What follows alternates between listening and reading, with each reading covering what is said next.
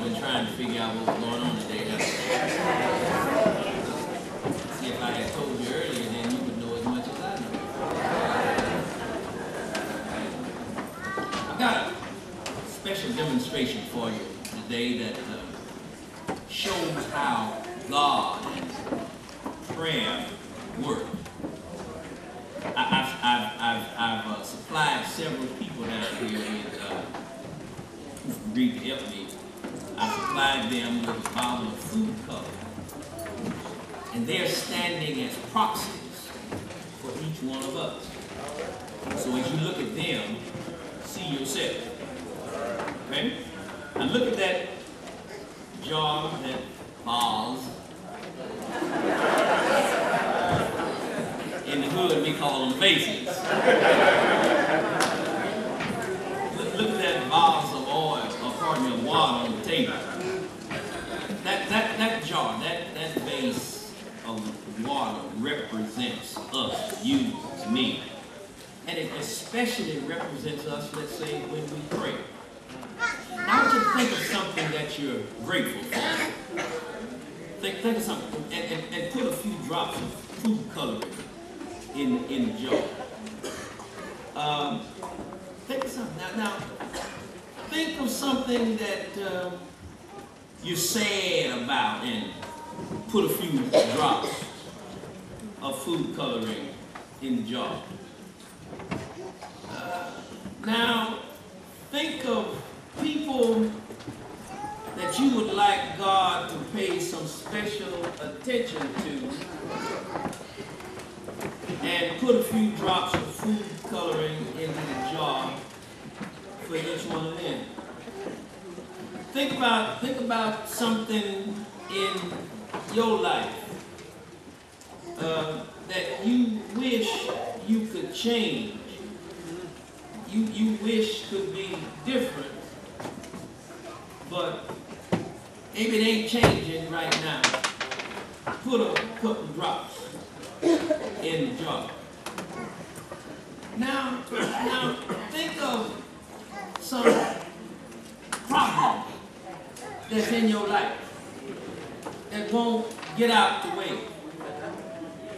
You know, you've been praying for it to get out the way, but it just won't get out the way. You need to put a couple more drops in there, because that thing just ain't going nowhere. When you put another drop in there, it still ain't going nowhere. All right. Think about something that has been troubling you, and you can't get rid of it, and every time you think it's about to go somewhere, it comes back again.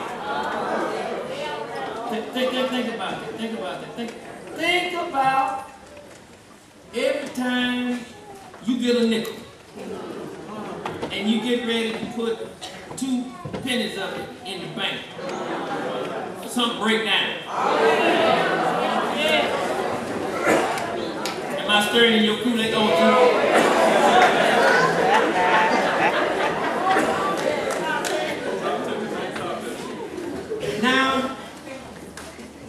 Now, think about somebody that you need to forgive.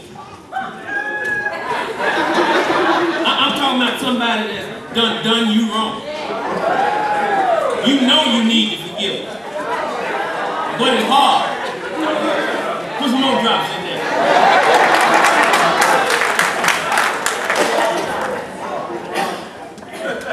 Now, each one of you, take your turn.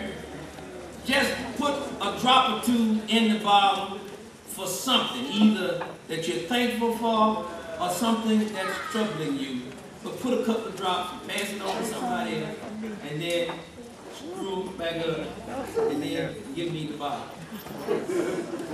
Now, as they're doing this, notice that the jar is becoming dark and murky. This is how your soul can be without the presence and the power of God at work in your life. But when we ask God to be with us, and to empower us. When we ask God to be with us and to empower us, something happens. And just in case you think that God always works instantly, keep an eye on this job throughout the rest of the service. I hope you'll be impacted.